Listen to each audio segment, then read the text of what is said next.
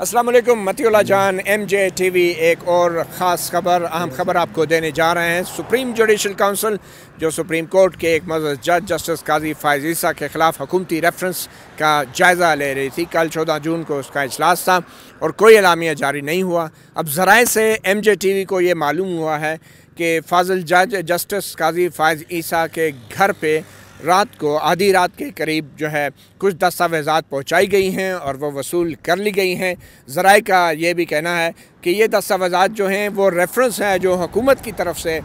Supreme judicial council को भेजा गया था और इस रेफरेंस की दस्तावेज़ात के साथ फ़ाज़िल जज को ये भी कहा गया है कि अगर वो चाहें तो जो इब्तदाई इंक्वायरी है, अभी बाकायदा कार्रवाई शुरू नहीं की गई, जो इब्तदाई इंक्वायरी है जिसमें कुछ मालूमात अगर जज देना चाहते हैं तो वो भी सुप्रीम जुडिशल काउंसिल में पेश होकर ये मालूमात जो हैं दे सकते हैं। और हुकूमती रेफरेंस में जो इल्ज़ामात लगाए गए हैं उनके बारे में जो इब्तदाई उनका मौक़िफ़ है वो ज़ुबानी तौर पर भी सुप्रीम जुडिशल काउंसिल में पेश होकर वो अपना मौक़िफ़ दे सकते हैं, ताकि बाकायदा कार्रवाई का आगाज़ जो प्रोसीजर्स हैं, जो कवायद हैं, उनके मुताबिक बाकायदा कार्रवाई का आगाज़ जो है वो शोकाज़ नोटिस से होता है। मगर अभी शोकाज़ नोटिस जारी नहीं किया गया, महज इंक्वायरी शुरू हुई है, इब्तदाई इंक्वायरी, और सुप्रीम कोर्ट के जज को दस्तावेज़ात पहुंचा दी गई हैं और उनसे कहा गया है कि अगर इस रेफरेंस के अंदर जो इल्ज़ामात हैं उनके बारे में कोई भी मालूमात वो देना चाहते हैं सुप्रीम जुडिशल काउंसिल को तो वो ज़रूर पेश होकर दें, ताकि सुप्रीम जुडिशल काउंसिल इस बात का फ़ैसला कर सके कि आया हुकूमती रेफरेंस जिसको सदर ममलकत जनाब आरिफ अलवी ने भिजवाया है, वज़ीर आज़म इमरान ख़ान के मशवरे पे, वज़ीर कानून फ़ारूक नसीम के मदद से, और अटॉर्नी जनरल जो हैं वो इस रेफरेंस को आगे बढ़ाएंगे। इस रेफरेंस की बुनियाद पे उनका ये कानूनी ज़िम्मेदारी है कि वो ये साबित करें कि ये रेफरेंस दुरुस्त है और जज के ख़िलाफ़ सबूत और एविडेंस वो सुप्रीम जुडिशल काउंसिल में पेश करेंगे। जब बाकायदा कार्रवाई शुरू होगी, शोकाज़ नोटिस जारी किया जाएगा। फ़िलवक्त महज इंक्वायरी के लिए और फ़ाज़िल जज की मालूमात के लिए तमाम मुतल्लिका दस्तावेज़ात बशमूल वो हुकूमती रेफरेंस जो है वो जस्टिस काज़ी फ़ैज़ ईसा को पहुँचा दिया गया है।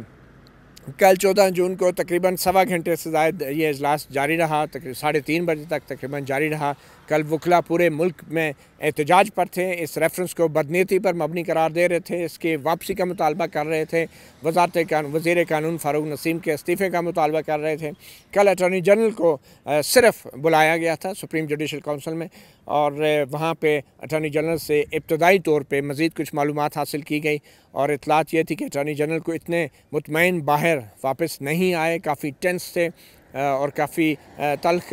नज़र आ रहे थे। और शायद अब ये लग रहा है कि सुप्रीम जुडिशल काउंसिल ने बुनियादी मालूमात इकट्ठी करने के लिए फ़ाज़िल जज को जो है एक इंक्वायरी के हद तक उनको पेश होने के लिए लिखा है। आप उसे इंक्वायरी का नोटिस भी कह सकते हैं, मगर शोकाज़ शायद अभी जारी नहीं किया गया। इसी हवाले से हम बात करेंगे। हमारे साथ मौजूद हैं सुप्रीम कोर्ट के senior journalist, senior reporter Waheed मुराद,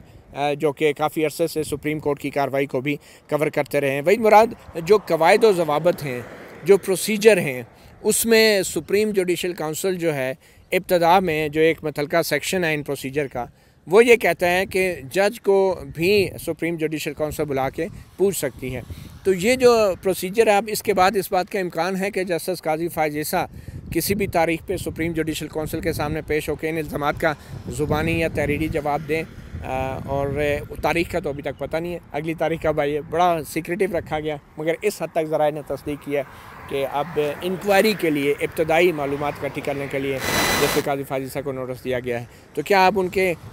आइंदा समाअत में जस्टिस काज़ी फ़ैज़ ईसा ख़ुद पेश होंगे या तहरीरी तौर पर इन इल्ज़ामात का कुछ बुनियादी और इब्तदाई जो है वो अपना मौक़िफ़ दोहराएँगे? जो प्रोसीजर हमने पढ़ा है जो सुप्रीम जुडिशल काउंसिल का है, इसके मुताबिक तो ये है कि जैसे ही कोई कंप्लेन आती है, कोई शिकायत आती है, तो उसके बाद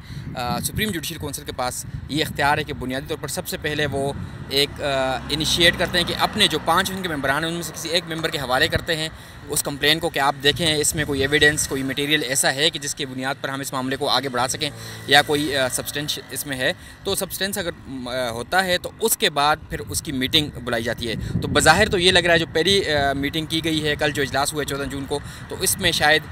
ये राय सामने आई है कि इस मामले को इब्तिदा के लिए कबूल कर लिया गया है, मंजूर कर लिया गया है। लेकिन इसमें इंक्वायरी के जी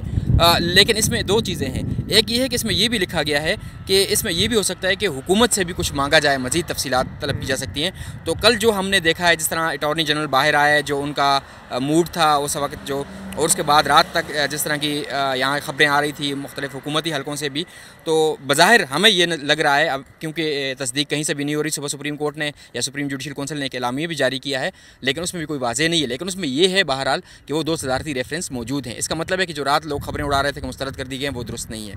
اب حکومت کو شاید اٹارنی جنرل کو یہ کہا ہوگا کہ اگر آپ نے پروسیڈ کرنا ہے تو یہ بتائیں آپ کے پاس مزید کیا ہے اس حوالے سے, وہ آپ دیں. پھر اس میں یہ بھی ہے کہ جس بندے نے کمپلینٹ فائل کی ہے اس کو بھی بلایا جا سکتا ہے. یہ کہا گیا کہ the person providing the sad information shell identify ہم سیلف پراپرلی, تو اس کی آئیڈینٹیفیکیشن بھی مانگی گئی ہو. یہ بھی ممکن ہے کہ کہا گیا ہو کہ اس بندے کا ایفیڈیوٹ لے آئیں, اس کو خود طلب کر لیں. یہ بھی ہو سکتا ہے سپریم جوڈیشل کونسل یہ فیصلہ بھی کیا ہو, لیکن ابھی تک حکومت کو اس حوالے سے کچھ نہیں بتایا گیا. لیکن اگر اندر جو سماعت ہوئی ہے 1.25 گھنٹے کی, اس میں اٹارنی جنرل سے شاید بنیادی نوعیت کی کچھ معلومات طلب کی گئی ہوں گی کہ وہ نیکسٹ ٹائم کے لیے اس کو پہلے سے پریزنٹ کریں یا پیش کریں یا اس کے لیے تیار رہیں. اسی طرح جس طرح آپ نے یہ خبر دی ہے کہ رات ایویڈنس یا ایک ان کے گھر ایک پیکٹ گیا ہے, تو معلومات دن کو بھی تھیں کہ جیسے یہ سپریم جوڈیشل کونسل کا اجلاس ختم ہوا ہے تو رجسٹرار چونکہ اس کے سیکریٹری ہوتے ہیں سپریم جوڈیشل کونسل کے, رجسٹرار ارباب عارف نے ایک انویلپ جو سیل ہو کے ان نے اپنے پاس رکھا, ان نے بھجوایا بعد میں. اور جو ہماری انفارمیشن جو آپ نے شیئر بھی کی کہ رات گئے جسٹس قاضی فائز عیسیٰ کے گھر, وہ پیکٹ ڈراپ ہوا ہے. جسٹس قاضی فائز عیسیٰ کل سارا دن موجود بھی نہیں تھے اسلام آباد میں, اور شاید بہت لیٹ نائٹ آئے ہیں. اور ایک امکان یہ بھی ہے کہ شاید چیمبر میں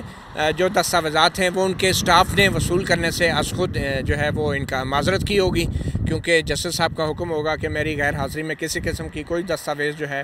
وہ وصول نہ کی جائے. تو ان کی پھر واپسی کا انتظار کیا گیا, اور آدھی رات کو جب یا لیٹ نائٹ وہ واپس آئے جج صاحب, تو پھر ان کو یہ تمام دستاویزات جو ہیں وہ بھیجی گئی. اور یہ ایک انکوائری کا سٹیج ہے اور ابھی باقاعدہ کارروائی سپریم جوڈیشل کونسل کی شروع نہیں ہوئی. اس میں یہی لکھا گیا ہے جو سپریم جوڈیشل کونسل کی جو اس کا طریقہ کار ہے, پروسیجر جو ہے جو 2005 میں جاری کیا گیا تھا, اس کی پروسیجر 2005 میں جاری کیا گیا ہے سپریم جوڈیشل کونسل کا. اس میں جو طریقہ کار یہی درج ہے کہ سب سے انیشل سٹیٹ پہ وہ جب ہوتا ہے تو اس کے بعد 8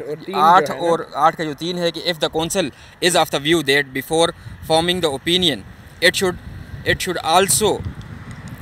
hear the judge under inquiry. تو یہ ان کو ہیئر کر سکتے ہیں کہ وہ بلا بھی سکتے ہیں ان کو کہ آپ آ جائیں, جج کو بلا بھی سکتے ہیں اور کہہ سکتے ہیں کہ آپ کیا کہنا چاہتے ہیں, یہ انفارمیشن ہے, یہی مٹیریل ہے, آپ اس پہ اپنا جواب دے سکتے ہیں. بھائی مراد, یہ تو بات لگ ہی رہا ہے کہ سپریم جوڈیشل کونسل نے اب مزید اس ریفرنس پہ جو ان کی کارروائی ہے سماعت ہے اس کو آگے بڑھانے کا فیصلہ کیا ہے, مگر باقاعدہ ابھی کارروائی شروع نہیں کی. شو کاز نوٹس شاید جاری نہیں ہوا, صرف معلومات اکٹھی کی جا رہی ہیں. حکومت کو بھی کہا ہے کہ مزید معلومات دیں, اور فاضل جج سے بھی کہا ہے کہ اگر وہ بھی ان الزامات کے حوالے سے کچھ وضاحت دینا چاہتے ہیں تاکہ سپریم جوڈیشل کونسل یہ فیصلہ کر سکے کہ آیا اس ریفرنس کے اوپر مزید کارروائی کرنی ہے یا نہیں, یا اس ریفرنس کو خارج کرنا ہے. تو بنیادی طور پہ ابھی تک ذرائع سے یہی چیز سامنے آ رہی ہے کہ ابتدائی انکوائری کا عمل شروع ہو چکا ہے. وحید مراد, کل جو وکلا یہاں پہ آئے ہوئے تھے وہ تو انتظار کر رہے تھے اور بڑا احتجاج بھی ہوا پورے ملک میں, تو یہ جو خفیہ رکھی گئی ساری کارروائی, تو کیا وکلا کا رد عمل جو ہے اس ڈیلے سے, اس تاخیر سے, اس میں کوئی کمی آئے گی, یا معاملات کو دیکھتے ہوئے پھر وکلا جو ہے اپنا رد عمل دیں گے؟ حکومت جس طرح پچھلی بار ہم نے دیکھا تھا پیپلز پارٹی کی حکومت میں وکلا تحریک کو دبانے کے لیے یا ان کو ان کا وہ رخ چینج کرنے کے لیے, اس وقت بابر اعوان وزیر قانون تھے, انہوں نے بریف کیس تقسیم کیے, بڑا کچھ ہم نے دیکھا اس دور میں بھی. اس کے بعد جو 2013 تک جو سارا کچھ ہوتا رہا. لیکن اس بار یہ ہوا ہے کہ جو ہماری انفارمیشن ہے کہ انڈیویجولی طور پر جو اہم وکلاء ہیں ان کو پن پوائنٹ کیا گیا اور ان کے لیے کچھ وہ کیا. جس طرح آج ایک نوٹیفیکیشن سامنے آیا ہے جو کل جاری کیا گیا تھا کہ بہت سے ایسے وکلاء ہیں ان کو deputy attorney general, assistant attorney general, کسی کو بہاولپور میں, کسی کو سکھر میں آگے پیچھے لگایا گیا, لاہور میں, کراچی میں, تو نئی کچھ تقرری کی گئی وزارت قانون کے ذریعے. تو کچھ لوگوں کو ایسے اپیز کیا گیا, باقیوں کو بھی میسج دیا گیا ہے کہ اگر آپ بھی کوآپریٹ کریں گے, جی آپ کو بھی کوآپریٹ کریں گے تو آپ کو بھی کوئی نہ کوئی نوکری سرکاری یعنی کہیں نہ کہیں کونسل آپ کو لگایا جا سکتا ہے, کوئی سرکاری مقدمہ آپ کو دیا جا سکتا ہے, کیونکہ سرکاری وکیل کو فنڈ تو وزارت قانون جاری کرتی ہے. اور بابر اعوان جب خود وزیر قانون تھے اور خود ہی وکیل بنے تو انہوں نے اپنی فیس 55 لاکھ روپے سرکاری کیس میں مقرر کی ہوئی تھی. یہ تو ڈاکومنٹس میں ہیں ساری چیزیں. تو اس دوسری جو آپ نے کہا ہے کہ رد عمل, تو رد عمل جو کل لوگوں نے دکھایا شاید آگے بھی دکھائیں گے, لیکن میں نہیں سمجھتا کہ سپریم جوڈیشل کونسل جو ایک آئینی فورم ہے وہ کسی رد عمل کے نتیجے میں کوئی فیصلے کرتا ہے یا کرنا چاہیے اس کو، ایسا ہونا بھی نہیں چاہیے، اور ایسا اس ملک کے لیے، اس سوسائٹی کے لیے بھی درست نہیں ہے، کیونکہ سب سے بڑا فورم ہے جو ججوں کا احتساب کرتا ہے۔ تو بنیادی طور پر انہوں نے لیٹ کیا، تاخیر کیا، میرے خیال سے میڈیا نے اسپیکولیشنز کی، اور اب میڈیا کی اسپیکولیشن کے بعد آج سپریم جوڈیشل کونسل نے جو اعلامیہ جاری کیا کہ ہمارے پاس 426 کمپلینٹس آئی تھیں، تو یہ اگر پہلے دن ہی بتا دیتے، میڈیا کی اسپیکولیشن کے بعد بتانا ضروری تو نہیں ہوتا۔ اگر سپریم جوڈیشل کونسل یہ پہلے اعلامیہ جاری کر دے کہ ہمارے پاس یہ آیا ہے، اسی طرح اس کا بھی اگر اعلامیہ جاری کر دیں تو ہم لوگوں کو اسپیکولیشن یا ذرائع سے نہ لینی پڑے خبر، اور قوم ایک مخمصے کا شکار یا بے یقینی کی کیفیت۔ شروع میں ہی آپ اس ریفرنس کو اتنا خفیہ رکھتے، جب ایک طرف ریفرنس لیک کر دیا گیا، اس کے الزامات لیک کر دیے گئے، اور پھر ون سائیڈڈ پروپیگنڈا بھی شروع ہو گیا، تو اب اس کارروائی کو خفیہ رکھنے کا عدلیہ کو خود نقصان بھی ہو سکتا ہے، کیونکہ اسپیکولیشنز ہوں گی، افواہیں ہوں گی۔ پروسیجر ہے، اس میں یہ لکھا گیا ہے کہ کارروائی جو ہے سپریم جوڈیشل کونسل کی کارروائی وہ خفیہ رکھی جائے گی، وہ رپورٹ نہیں ہوگی، لیکن وہ میڈیا کے لیے نہیں ہے۔ وہ جو پروسیجر ہے، پروسیجر ظاہری بات سپریم جوڈیشل کونسل کے لیے کہ وہ proceedings of the council not to be reported, تو یہ ان کے لیے ہے جو اندر کام کر رہے ہیں، ان کے ساتھ یہ ججز ہو گئے۔ جوڈیشل کونسل نے جو احکامات جاری کیے، پیمرا کو بھی لکھا کہ یہ کارروائی نہ دکھائی جائے۔ میرے خیال میں supreme judicial council supreme court نہیں ہے، اور ان کے پاس کوئی عدالتی اختیار نہیں ہے کہ وہ دوسرے محکموں پہ اپنا حکم چلائے یا میڈیا پہ حکم چلائے کہ آپ یہ مت دکھائیں۔ آپ اپنے اہلکاروں کو روک سکتے ہیں، اپنے افسران کو، اپنے اراکین کو کہہ سکتے ہیں کہ خبر باہر نہ جائیں، رپورٹ نہ کریں، مگر میڈیا تو ہر روز سرکاری اداروں کی بہت سی ایسی خبریں رپورٹ کرتا ہے جو کہ اگر دیکھا جائے تو آفیشیل سیکرٹ ایکٹ میں بھی آتی ہیں، لیکن پبلک انٹرسٹ میں رپورٹ ہوتی ہیں، اور وہ لیک بھی ہوتی ہیں، ذرائع کے حوالے سے لیک ہوتی ہیں۔ وسل بلوئنگ کا کانسیپٹ بھی ہے پبلک انٹرسٹ میں۔ تو میرے خیال میں جوڈیشل کونسل کی طرف سے جو آرڈر جاری کیا گیا تھا، جس پہ پیمرا بھی اب جو ہے گائے بگائے نوٹسز جاری کر رہی ہے، جرمانے کر رہی ہے، یہ انتہائی غیر آئینی ہے، کیونکہ آرٹیکل 19 جو ہے وہ آزادی رائے کا حق دیتا ہے، اور اس کو سسپینڈ کرنے کا اختیار سپریم جوڈیشل کونسل کو نہیں ہے، بلکہ سپریم کورٹ کو بھی نہیں ہے، جب تک وہ کسی کیس میں ریزنز کے ساتھ، وجوہات کے ساتھ اس خاص معاملے کے اندر جو ہے کچھ ریسٹرکشنز جو ہیں وہ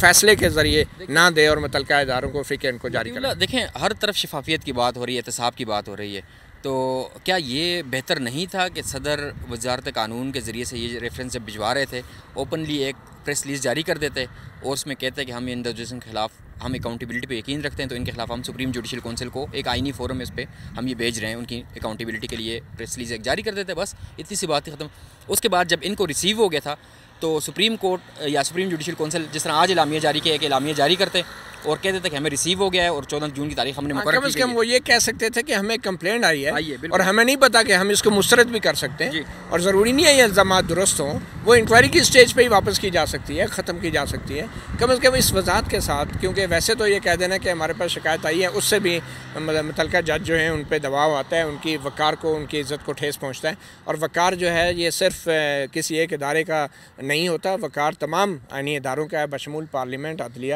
ایگزیکٹو اور تمام دوسرے انسٹیٹیوشن کا وقار ہوتا ہے۔ وحید مراد، بہت شکریہ۔ مطیع اللہ جان، MJtv، ایک بار پھر آپ کو بتاتے چلیں کہ ہمارے ذرائع سے اس بات کی تصدیق ہوئی ہے کہ سپریم جوڈیشل کونسل نے اپنی کارروائی کو مزید آگے بڑھایا ہے، اور حکومتی ریفرنس کی بنیاد پہ اب جو ابتدائی انکوائری کی جا رہی ہے، کارروائی تو ہم نہیں کہیں گے، ابھی ابتدائی معلومات جو اکٹھی کی جا رہی ہیں، اس کے لیے جو متعلقہ جج ہیں جسٹس قاضی فیض عیسیٰ، ان کو بھی انہوں نے رات کو ریفرنس بھی بھجوا دیا ہے،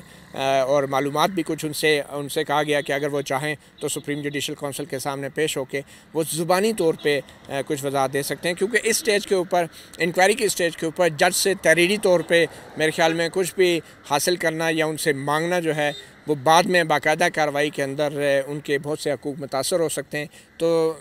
ذاتی طور پہ شاید اس بات کا امکان اب بڑھ گیا ہے کہ جسٹس قاضی فیض عیسیٰ کسی بھی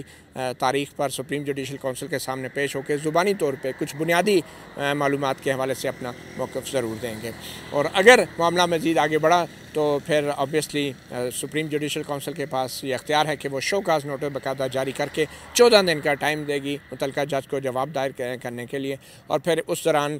ہم جانتے ہیں کہ وکلا بھی اس وقت اس معاملے کے اوپر شدید برہم ہیں، سڑکوں پر ہیں، احتجاج کر رہے ہیں، اور اگر یہ چیز اب باقاعدہ اگلی تاریخ تک جاتی ہے اور جسٹس قاضی فیض عیسیٰ پیش ہوتے ہیں، تو ہمیں یاد رکھنا چاہیے کہ 2007 میں 9 مارچ کو جو ریفرنس دائر کیا گیا تھا، تو 13 مارچ کو سپریم کورٹ کی کالونی سے اس وقت کے چیف جسٹس افتخار محمد چودھری جو ہیں سپریم جوڈیشل کونسل کے سامنے جب پیش ہونے کے لیے آئے تھے، تو پھر بہت کچھ ہوا تھا یہاں پہ سپریم کورٹ میں، اور وکلا بھی بڑی تعداد میں موجود تھے، اور شاید اسی لیے اب اس تمام معاملے کو خفیہ رکھا جا رہا ہے، تاریخ بھی نہیں بتائی جا رہی کہ آئندہ سماعت کی تاریخ کیا ہوگی، مگر یقینی طور پہ یہ وہ باتیں ہیں جو کبھی چھپ نہیں سکتی۔ مطیع اللہ جان MJtv کو دیکھتے رہیے، ہم آپ کو اپڈیٹ کرتے رہیں گے۔ فی الوقت اتنا ہی، مطیع اللہ جان کو اجازت دیجیے، اللہ حافظ۔